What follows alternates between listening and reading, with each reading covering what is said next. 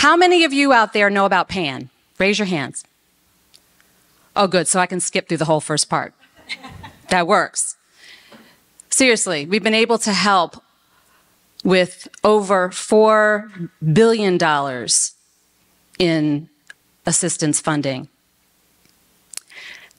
My role is to be able to increase access for those who have been historically marginalized and underserved.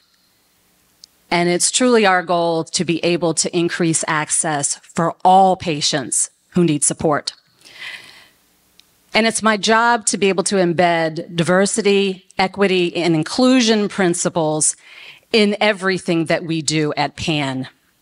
And that means cultivating relationships with patient advocates such as yourselves and working with organizations such as CVS Health, CVS Specialty in particular, to be able to advance the cause.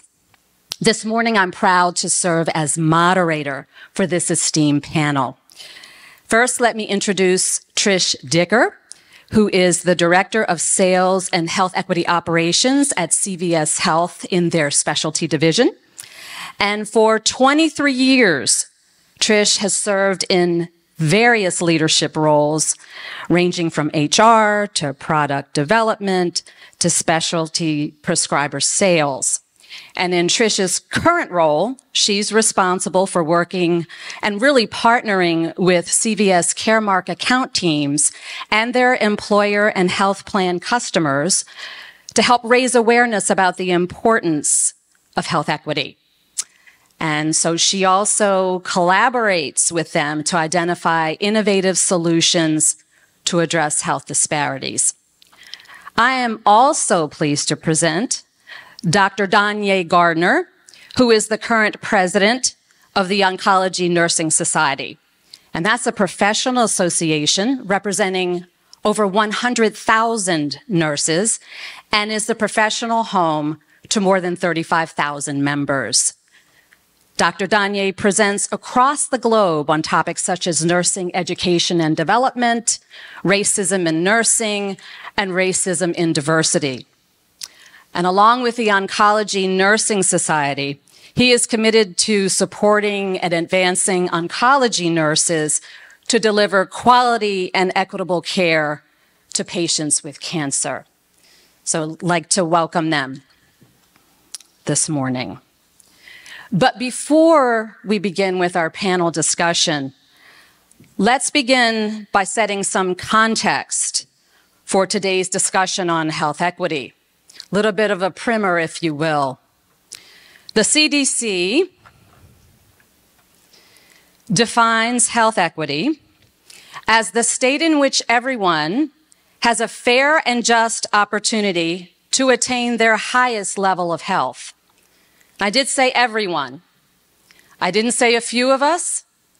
I didn't say some of us. I said all of us. Everyone has a fair and just opportunity. And I'd like to call out, if you look at the graphic there, that equity is not synonymous with equality. And I love the graphic because it clearly drives this point home. Equitable solutions create equal access for all. Equity considers the broad landscape of factors that shape and impact people and the way that they show up in the healthcare system. It's about their intersectionality, understanding the differences in where people are from a health perspective based on their upbringing, their identity, their race, their ethnicity, their gender, their environment, and their lived experiences. And this intersectionality impacts how patients experience healthcare and, more importantly, how they're able to navigate through it. Equity means that every individual has the same level of access and the barriers to entry are removed. And frankly, that's our work. That is what we're here to do, to help remove those barriers. So when we talk about health equity, we must consider the root causes of these health disparities. particularly for those who have been historically marginalized and underserved, or simply been left behind or forgotten. Racism and discrimination impacts the distribution of power, wealth, and ultimately health, rooted in racist and unfair practices. And it prevents patients from seeking out and obtaining the health care that they need and deserve. Legislation and policies have been enacted that directly limit the access and affordability to health care, and again, to ensure that all get what they need. These are the structural drivers of health disparities, which dictate how access to care is received. According to the CDC, and I quote, "The non-medical factors that affect a wide range of health outcomes, including the conditions in the environments where people are born, live, learn, work, play, worship, and age. These are the social drivers of health." And the way that our healthcare system has been set up and functions also causes health disparities. Accessibility of providers and receiving culturally and linguistically appropriate care, as well as the affordability of medications and health insurance, certainly drive further disparities amongst populations. So what are some of the social drivers of health? What are some of the factors? So there are a couple different categories here: socioeconomic, geographic, disease-specific, racism, and bias. Let's take socioeconomic factors. Things like lack of educational opportunities, lack of earning potential, lack of health literacy, language accessibility barriers. Geographic factors can include lack of physical proximity to health care, people who are out in rural communities, lack of transportation, environmental conditions such as inferior air or water quality, or people who are unhoused. Disease-specific factors include the existence of comorbidities or lack of access to preventive care. Racism, again, is a structural and a systemic factor. It can also be interpersonal, and it's tied to historic governmental laws, policies, and practices that sometimes result in discriminatory practice, again, resulting in health disparities. And lastly, bias, implicit or unconscious bias. Those are the attitudes, the assumptions, the stereotypes, the prejudices that we carry forward into our decisions and into our actions. And again, these sometimes result in discriminatory practices that can negatively impact health outcomes. So many of you, I'm sure, are familiar. Being in the healthcare profession, you're familiar with some of these stats. They're disturbing. And I'm not going to read through all of them here. But the reality is that by 2050, people of color are projected to make up more than half of the US population. So we've got to get a handle on these social drivers of health. We've got to get underneath these health disparities. About 1 in 5 Americans live more than 10 miles away from a healthcare system. And transportation is a huge issue. More than 5 million people delayed medical care due to transportation. 1 in 6 people struggle with food insecurity. These all impact health.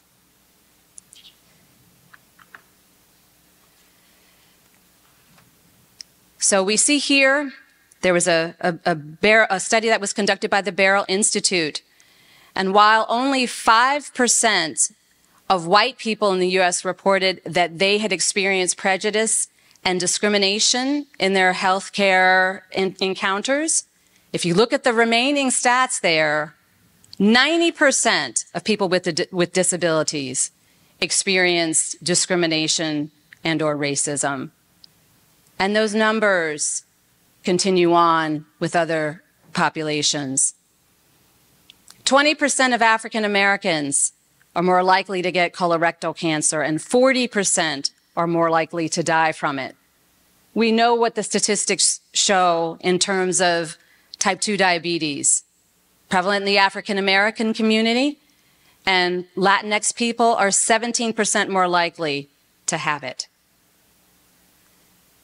As we look at cancer rates in the American Indian and the Alaska Native population, they have higher incidences of liver, stomach, kidney, and colorectal cancers than non-Hispanic white people. Again, these are some sobering statistics. And these social drivers of health impact more than 80% of health outcomes. So now let's turn to our panel for a discussion and hear some of their thoughts and get some of their guidance and figure out what role it is we have to play in order to eliminate these health disparities.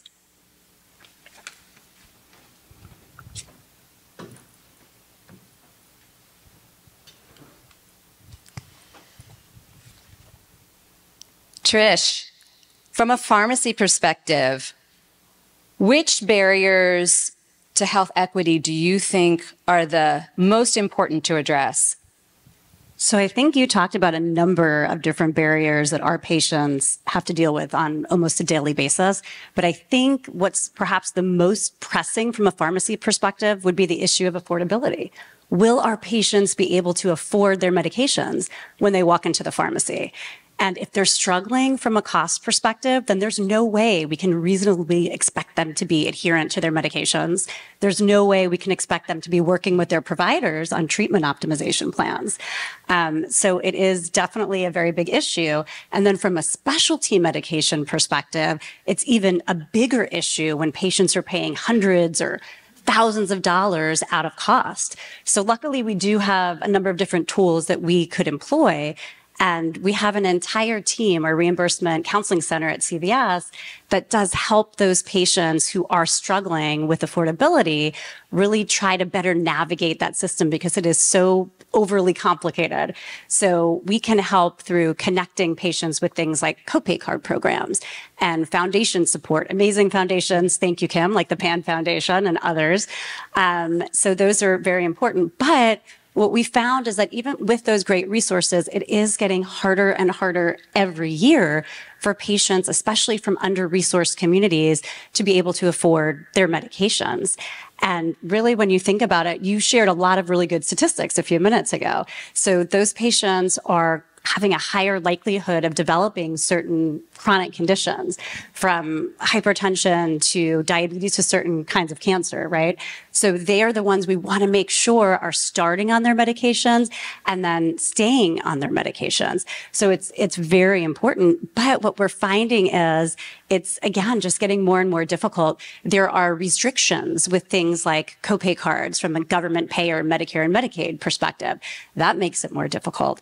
Obviously, foundation funds are not infinite. We wish that they were, but they're not. So it's just getting more and more difficult. So one of the things that we do, and as Kim mentioned, I work closely with our payers. So whether that be health plans or the employer groups, we work really closely, and they want to know, what can we do from an affordability perspective? So one of the things that we talk about is plan design. What can you do to structure a plan design that's more conducive to your patients from historically marginalized communities being able to better afford their medications? And we can't mandate what kind of plan structure they should have. That's up to the plan. It's not up to us. We'd like it if we could tell them. But we are able to provide recommendations, solutions, and to try to lead by example. So, for instance, I was in our Hartford, Connecticut office a few months ago, and I was able to meet with our HR team. And our plan year is a little bit different. We start 6/1. So we were able to roll out a new plan design for our own CVS Health colleagues that make less than $60,000 a year. And that is a much more robust plan design. They have lower out-of-pocket costs. They have lower copays. And the whole reason for us doing this is we don't want them to delay getting diagnosed. We don't want them to delay getting treated until it's too late and they become life-threatening conditions.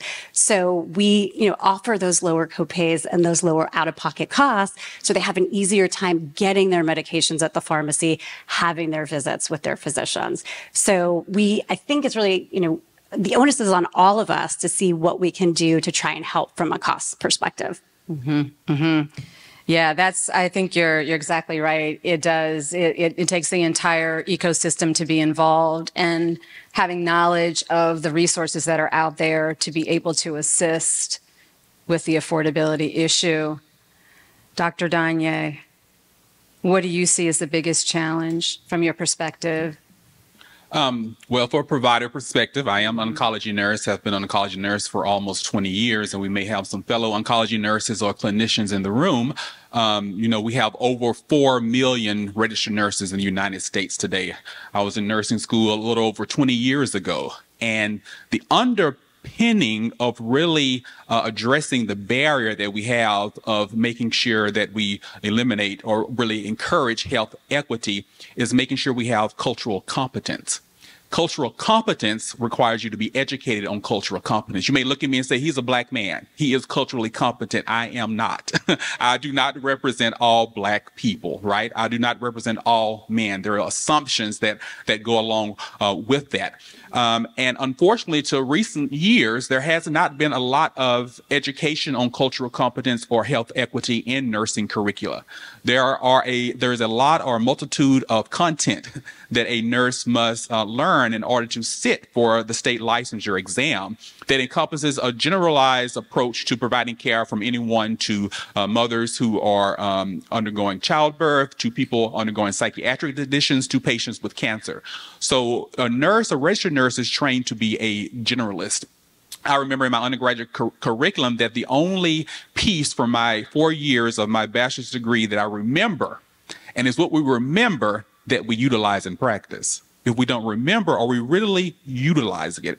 It was a health assessment class, and at the end of the health assessment class, after we learned how to assess every system and the sequelae of events that goes with symptomologies in terms of what the patient was complaining about, you would think there would be some notions or some mentions of any particular SDOH or cultural underpinnings as we reviewed each of those symptoms, but no. At the end, we had a potluck and talked about different cultures, but the cultures was not attached to the health conditions of the patient. So is that really cultural competence, or it says we're having a potluck to say that we are trying to be culturally competent? So in order to be culturally competent, to address health equity, you have to get uncomfortable to get comfortable. So thank you all for showing up today, because it does create some uncomfortabilities, because it's through uncomfortabilities that we grow, we change, and we become more equitable. So we know that gap exists in undergraduate curricula as all the competing information that they're trying to learn to be a registered nurse, not a subspecialty such as oncology nursing, because that's a whole nother section for another day. So what does the Oncology Nursing Society do to fill that gap that we know is a gap? We know in recent years, in the last decade, there have been great strides. Unfortunately, due to societal issues that we have faced throughout the country, that has really sparked changing some of the curricula to include these issues, to integrate that in the curriculum. So the Oncology Nursing Society understands that. So we do provide education content and resources for our registered nurse clinician members to fill that gap. And that's why I'm here today, right, to represent the Oncology Nursing Society and saying that we need to practice. The clinicians need to look like the patients look. When I first went to I live in Houston, Texas. I'm from a smaller town. And in the smaller town, I saw a lot of patients who actually looked like me on the surgical unit. They were African-American patients who were in for diabetes management or uncontrolled diabetes, uncontrolled hypertension, those things that Kim mentioned earlier about the health inequities that we oftentimes face. And these are oftentimes pacified rather than treated, and then patients are not able to provide adequate self-care because we're not grappling with those cultural competence underpinnings that they need to actually care for the medical conditions. Then I moved to the fourth largest city in the United States, and I didn't see any patients that looked like me. Well, that doesn't sound right. You're the most one of the diverse cities in the United States, yet the patients do not look like you. Access to care. Doesn't really matter where you live all of a sudden. People in a small town received more care. How was that care? You can judge that. But the cutting edge care, the care that is in research, the care that is changing lives and saving lives, the people who needed to be there were not there. That's an access issue. That's a health equity issue. So we have strides to make. We're working in an intergenerational workforce where you have clinicians like myself and older who did not learn a lot about health equity in the nursing curricula that we're trying to subsidize as well. And then making sure that we have advocates in the healthcare arena to be able to impart and bridge that gap with nurses in caring for patients with many different issues, not just cancer. Thank you for that, Danye. Wow, there's a lot there. I mean, starting from cultural sensitivity, cultural competency, recognizing that people and communities are not monolithic, to understanding that it has to be part of a curricula and getting in as quickly as you can, you know, as soon as you can. And then creating a safe and a brave space to have uncomfortable conversations. All critically important things, because you want to be able to grow your own understanding and really be able to recognize and deal with our own bias. We all have them. And so in order to build our own cultural competency is what you've talked about so eloquently. So thank you for that. What are some of the things that we should avoid as providers, as pharmacists, and others when it comes to addressing health equity? We talk about the things that we should do. What are the things that we need to not do? I think I have a good one for this.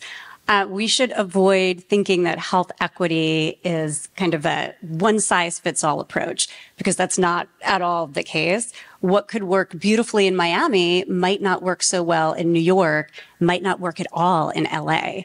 And there's not a precise health equity playbook that tells us how to, address every health equity issue, close all of those gaps, and increase access. We can't undo hundreds of years of inequities overnight. It's just not realistic to think that, that we would be able to do that. So what we found works particularly well as we entered the health equity space is to really look at the data. So focus on the data. And as I said, I work with our employers, I work with our health plans. So we sit down, we look at the data, we see what their member population looks like. We see where the biggest disparities are. Where do we need to try and close the gaps first? Is it in particular parts of the country? Do they struggle the most in LA, for instance? What do they struggle with? Are they struggling from a hypertension perspective, from a diabetes perspective, and being adherent on those medications? So we really need to look at that. We need to look and see what kind of social drivers that the members are struggling with the most.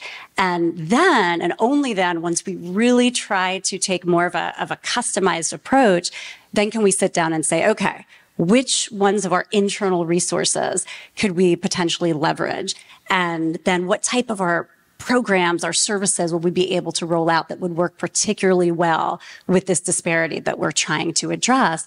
And how can we effectively partner with community-based organizations out there, with faith-based organizations out there, with, local government, federal government, all sorts of different healthcare institutions, because it takes a village and we can't do it alone. One organization can't do it. So we all need to work together.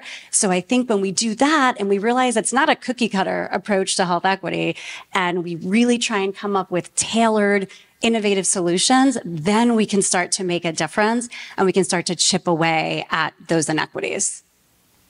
Yeah. Do you have a couple of things that you think should be avoided? Sure. When you asked that question, Kim, the first thing that popped in my mind, if anyone remembers when Oprah gave out all the cars, you get a car, you get a car, you get a car, you get a car, you get a car, and everyone wished that we were in that audience to get one of those cars, right? Well, think about that. I'm giving you a car, and am I fixing your problem? Can you put gas in that car? Can you provide insurance covered from the car? Do you have a driver's license? Or better yet, can you even drive a car? So let's elaborate on what she just spoke about, is that it's not a one-size-fits-all approach. And we can't stereotype what health equity means for everyone. Just a personal story. It's my own public health information. I was diagnosed with an ear infection 2 weeks ago out of the blue. I've never had an ear infection in life, even as a child. I'm like, what is going on? The doctor says, you're getting old. Okay, we're all getting old if we live long enough, right? So I went in, and it was not my doctor. It was another doctor in the office, because when you have an add-on appointment, you oftentimes don't get your provider. And I'm talking to her. I'm giving my symptoms. I didn't tell her I'm a nurse. Usually, as any one of the clinicians in the room, we don't let people know our secret sauce, right? Unless they ask or they break the rules or don't do what they're supposed to do. And then the clinician shows up. But she was following principle, and then she starts asking me questions. And I remember specifically, she said, are you experiencing any vertigo? Well, I know what vertigo is because I'm a health clinician, but how did she make the assumption that I knew what vertigo was? Vertigo is not dizziness. Right. So intentionally, because every day you learn things. Life is a lesson. Things throughout the day teach us things. So I said, no, I'm not dizzy. I haven't experienced any dizziness. Well, we know anything about vertigo. Vertigo it's not synonymous to dizziness. Vertigo is when changing of your position and you become dizzy. But did she stop and clarify my response? Or did she make the assumption that he's using some of this medical jargon that even though he didn't give me the information that I needed, he probably understands? So it's in those assumptions and it's in those stereotypes that a one-size-fits-all approach doesn't mean that everyone's going to get a car and be able to utilize that car. And that's why, even though Trish so eloquently spoke about what she spoke, this is the same arena. From a pharmacy perspective or oncology nursing perspective, it is a human perspective that we must address individually and roll up to the system to fix the system issues as well. Mm-hmm. Thank you. So sort of moving with the notion of assumptions, how do you integrate patient voices in the work that you do? Because it's so critical, that ability to listen and to learn and to expand sort of our ideas around who people are and how they show up. So what does CVS do specifically in that space? Yeah. So we're always looking to do some innovative pilots around helping to address disparities for our patients. And last year, we knew we wanted to focus on the social drivers at the point of care and seeing if our trusted CVS patient-facing teams could work with those social drivers with patients and be able to connect them to community-based organizations and the resources that they had. So when we started thinking about this, we immediately thought about, okay, well, where do we start? What space do we start in? And we thought about our PAH, our pulmonary arterial hypertension space. And the biggest reason behind this is because our PAH nurses are an amazing group and they have such strong, trusted, open conversations with their patients that they're dealing with on a regular basis. And we, wanted to leverage what we were hearing, the voices of those PAH patients when we were designing the pilot. And some of the things we were hearing were really, really disconcerting. Things like, well, I haven't been able to be as adherent as I would like to on my medication because I had to choose between paying my rent this month, or taking my meds, or putting healthy food on the table for my family, or taking my meds. And it seems selfish for me to just worry about myself. So light bulb went off and we said, okay, let's listen to what our patients are telling us and let's do something in that PAH space. So that's where we decided to start. And we rolled out a pilot at the very end of last year, last December. And we didn't want to overwhelm ourselves, so we decided to pick 5 different locations to start the pilot. And again, we just started in the PAH space. And the way that it works is the PAH nurses are in there in the patient's home, meeting with them on a regular basis, and they're listening. And they're always listening for some kind of a social driver to kind of organically come up in conversation. Or maybe they notice something when they're looking around their house and they need to be really kind of in tune with their patients, which luckily they are. And then what they do is when they do notice something, they can start doing a social, an SDOH assessment with their patients. So, and they have this good, robust platform that they can work with. So if they're asking their patients about, are you struggling to put healthy food on the table for your family? Did you struggle with transportation to get to appointments or employment this month? Tell us how you're doing from a stress management perspective. And when they notice something, they go into this robust platform. They can, in that platform, send referrals out to the different community-based organizations out there to try to get them support that they need.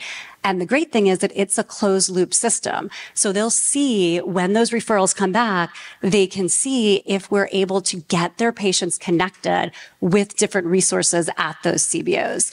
And so far, even though we have, only been doing this for less than a year, so far it's going really well. And we wound up expanding already. So we already expanded to Miami, Florida with our Care Plus specialty pharmacy. So that not only includes PAH, but the other specialty therapies that pharmacy is managing. We also are giving this a shot with our Quorum home infusion nurses in Texas. And then also, I mentioned our reimbursement counseling center in the beginning of this conversation. So they're doing that as well because they work so closely with those patients. Some of their patients don't even have access to internet or might be overwhelmed filling out forms for support. So they're helping and they're asking those SDOH needs questions and linking them to resources as well. And then little teaser here, we haven't done this yet, but a little teaser, we're also working to launch something, knock on wood, this year with providers' offices in California where the provider or their staff, if they notice some kind of SDOH need, they'll be able to go online, fill out a form, and start the referral process right in the office. So, and I'll tell really quickly before I get the hook, really quickly, a great example. And we have lots of these little examples, but this one I thought was really compelling about a patient who was really struggling. This happened a few months ago, really struggling. We had to send out 7 different referrals to different organizations, 7. And within a matter of, it was either 2 or 3 days, we were able to get her connected with some money to be able to pay her rent that month. They were going to turn off her lights, literally turn off her lights. So we were able to get her some support to help pay her utility bill, connected her to a food pantry, and also some assistance with medical expenses. So we know that the funds are not unlimited. We know we won't be able to connect everyone with support, but we're trying to do what we can and do some more pilots to incorporate the voices of the customers, of our patients. Wow, this is just really, really good stuff. When I think about CVS Health or I think about CVS, I think about the pharmacy, but you all are doing so much more. And what's really impressive is that you're willing to take the risks and actually get into the community. And these stories that you're sharing, this is what has to happen. And you all are real innovators in the space of starting these pilot programs. So, thank you for that. And thank you for sharing the story.